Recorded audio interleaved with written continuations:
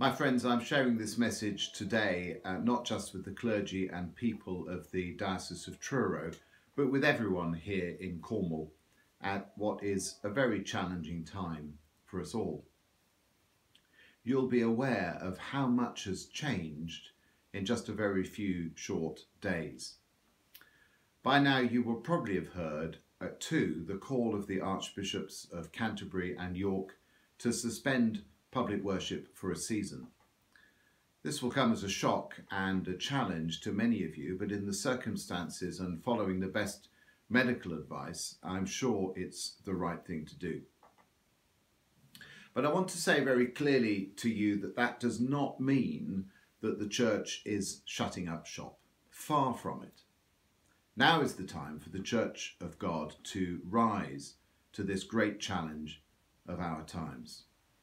I cannot help but feel that this crisis challenges us deeply to be just the kind of church that our God is calling us to be.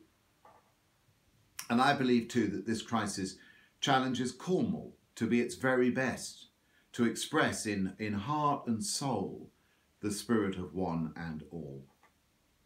So to us all in Cornwall, I would say, let's be the very best we can be.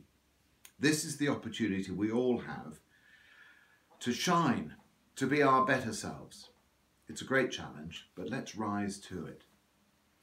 And if you're feeling isolated and fearful, please remember that you are not alone. There are many people standing by you and with you, even if you can't see them.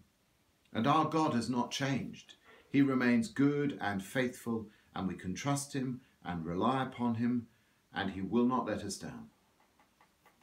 And if you're working in the public services, our NHS, the emergency services and the caring professions, planning and working to respond in the best way possible to the many challenges we face, and you may be very stretched in the days to come, do know that we are cheering you on. We're deeply thankful for you and are praying for you and for your families too. And for the church, whilst our pattern of worship will change significantly, I think our church buildings need to be more open, not less, providing space for people to come and pray and be and socially interact at an appropriate distance, of course. We should use digital media creatively wherever we can, and we're working on identifying a few churches in the diocese where live streaming of worship might be possible. And we need to be the feet on the ground in our communities, identifying those who are lonely and isolated, fearful and grieving, and doing all we can within the constraints that are placed upon us and without exposing people to unnecessary risk, to show in word and deed the love of Christ. Likewise, there will be others who find these times very challenging economically, and again, we need to do all we can to meet their needs. So let's keep the food banks well stocked up. So for us as a church, this will not be business as usual, but it will not be no business. It will be business unusual. We'll still be about the business of the kingdom of God, but in new, different, committed, creative, and deeply caring ways.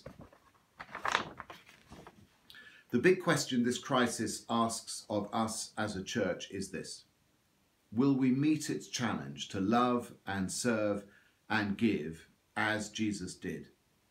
For we are nothing less than his body here on earth. I pray we will and will not be found wanting in this great hour of need. And for all of us across Cornwall in this crisis, let us be people of prayer. This crisis is bigger than any of us, but our God is greater. So we need not be fearful. In the end, we can be people of hope as we become people of prayer, because there is a good future for us beyond this, a good future that God holds out for us all. And as this virus is no respecter of borders, I'm going to close with a prayer written by our neighbour, Bishop Robert, Bishop of Exeter. And if you'd like to, do pray with me now. Keep us, good Lord, under the shadow of your mercy in this time of uncertainty and distress. Sustain and support the anxious and fearful.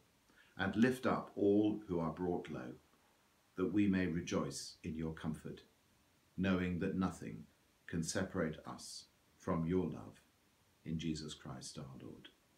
Amen. And may God bless us all. Thank you very much.